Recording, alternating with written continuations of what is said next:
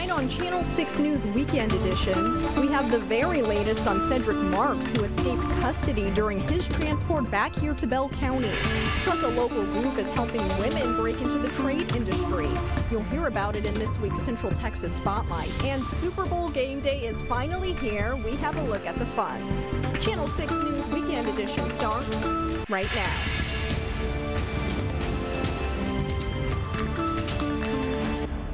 Transport Services was en route to Bell County at the time of their stop.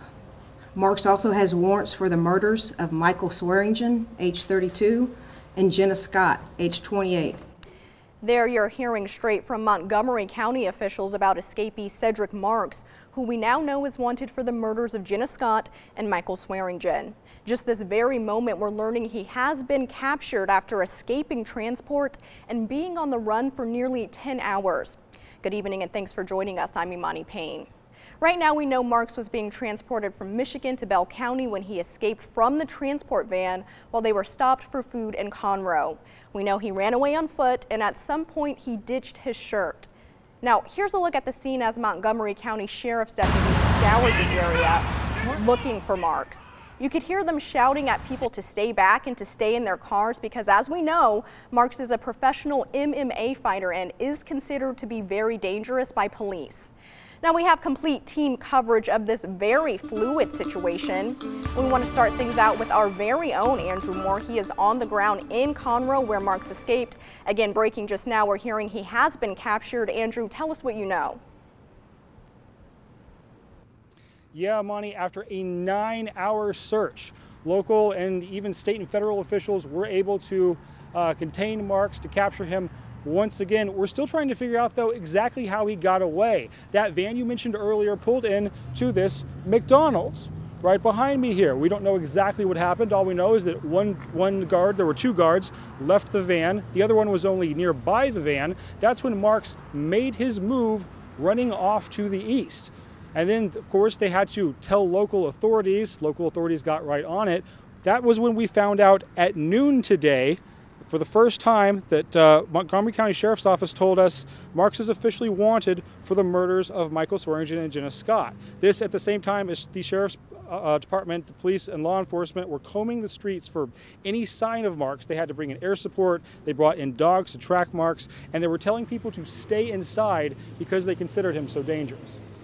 Do not attempt to assist or search for Cedric Marks. He should be considered dangerous. If seen, do not attempt to make contact with Marks. Contact 911 immediately. There was also some confusion on whether Marks was restrained in any way as he made his escape. We found out at noon that his hands were not restrained in any way. We don't know if there were any other security measures there to just keep him from running off. There's going to be a press conference in about the next 40 minutes that we're going to hear some more details, hopefully about how he got away and why that occurred. We're going to bring you that information as soon as we possibly can. Imani? All right, thanks, Andrew. Now, if you remember, Marks is the ex-boyfriend of Jenna Scott. She and Michael Swearingen went missing from Temple last month. Their bodies were later found in shallow graves in a small town in Oklahoma.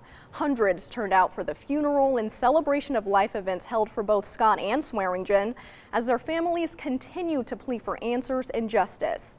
Tonight, understandably so, both families are still processing this latest news.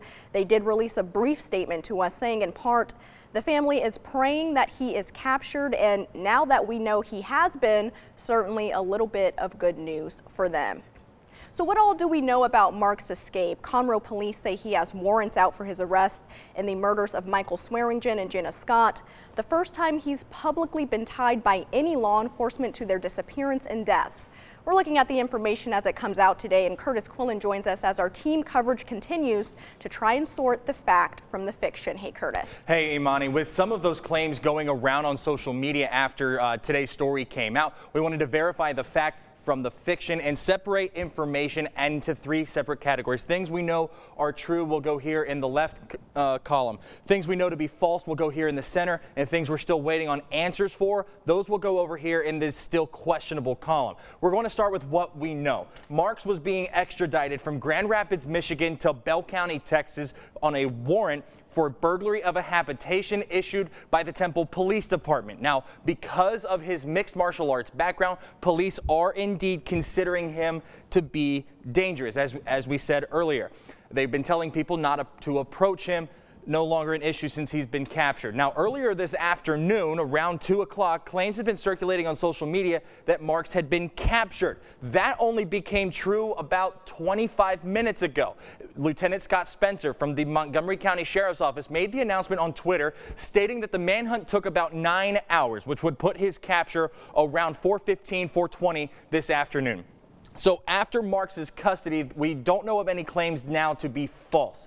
So things still up in the air over here to the right column. First, the Conroe Police Department in a press conference this afternoon and the Montgomery County Sheriff said that Marks is wanted on murder warrants for the murders of Jenna Scott and Michael Swearingen. When we asked them where that came from, they pointed us back to Bell County. So we reached out to various agencies here in the Bell County area. When we called the Bell County Sheriff's Office, they told us that this is a Temple Police Department case and to contact Temple PD. So we did. We contacted Temple Police. They told us they did not have any releasable information at the time and to call the Bell County District Attorney's Office. We reached out to the DA's office here in Bell County, but have not heard back as of yet. So we're going to leave the murder warrants here in the question column because we still are not sure where that came from. Furthermore, Jenna Scott's father, Jonathan Scott, told Channel 6 he was unaware of any murder warrants out in the case until this afternoon's press conference in Conroe. Next, it's unclear if Marks was restrained during his transport. During this afternoon's press conference, Conroe Police Lieutenant Dorsey McGinnis said that the department was not aware if he was wearing any kind of hand restraints. However, the private company based in Taylor used for the transport, the Texas Prisoner Transportation Services, explicitly outlines in its online frequently asked questions that all prisoners and detainees are moved in, quote, full restraints, outlining that means waist chains, leg irons, and handcuffs. We have reached out to Texas Prisoner Transportation Services for comment. However, of the 2 phone numbers on their website, we have not been able to reach them on either one because one of them has a voicemail box on the phone. It said it was not set up. The other number listed did not even ring. Now, we were continued calling everybody this afternoon to try to find answers to these claims and continue to separate the fact from fiction as this story continues to develop. Imani? Great reporting there, Curtis. Thank you. And as you know, we have been closely following this developing situation from day one. For more information about the victims or for an extensive look into Cedric Marks and his background, head over to our website. That's kcentv.com. Well, it's time now for our first check of our weather. Meteorologist Zach Scott is standing by with that Super Bowl forecast. And Zach, is that Rams gold I'm seeing over there? Oh, actually, I can't explain the shirt. Look, I didn't even know you knew the colors. I was messing with it yesterday. I was like, now, Imani, who's playing tomorrow? I know the team. I'm actually wearing the bright yellow shirt today because areas east of I-35 have been in the clouds the last several days, while the last couple of days, areas west of I-35 and currently along I-35 seeing some sunshine mixed in. So I felt bad for our eastern viewers, and I wanted to bring a little brightness to your day. 69 degrees, first weekend in February, feeling like the first weekend of March. Temperatures yesterday, mostly mid-60s to lower 60s. Today, upper 60s and a lot of low 70s. Hit 71 in Waco today. Hit 72 in Temple, 74 Killeen, and 75 in Gatesville. Even some 80s down there around Llano. We saw sunshine start to mix in here in the last couple hours, really across a good chunk of the area. Clouds will build back in this evening into the overnight, and we'll do it again tomorrow. That cloud cover building back in, yeah, all that moisture around. It's going to keep temperatures in the low 60s again for lows. That'll mean more patchy drizzle, more patchy fog like we've seen the last 4 straight mornings. No change for your Monday morning, starting with the cloud cover again. Sunshine tries to break out, maybe even more clearing across our western zones tomorrow. Yes, highs tomorrow, if we can get a lot of sunshine more than today, will not have a problem and should not have a problem being more in the mid to upper 70s with maybe even a few more lower 80s mixing in. And if we can hit 79, we'd be tying our record high for Waco tomorrow. Yes, February 4th, we're talking about record highs. The record heat will not be lasting for long. It will be going away by the time we get towards the end of the work week. So Imani, I'll be talking about the cool down heading into next weekend in a couple more minutes. All right, thanks, Zach. And a gunman is on the loose in Waco tonight after shooting and killing a woman early this morning. It happened in the 5600 block of Wilshire around 3 this morning. That's where police found a woman in her 20s dead inside her home. A witness told officers someone ran into the home and shot the woman. No arrests have been made so far. And in Temple, one person has died following a car accident. It happened around 11:30 last night on Airport Road in front of the airport. Police say 38-year-old Random Allen was backing out of the parking lot when his car was struck by another vehicle. Allen died on the scene. It's unclear if the person who hit Allen's car is facing any charges, but an investigation is underway. And back in Waco, another person is dead after being involved in a crash there.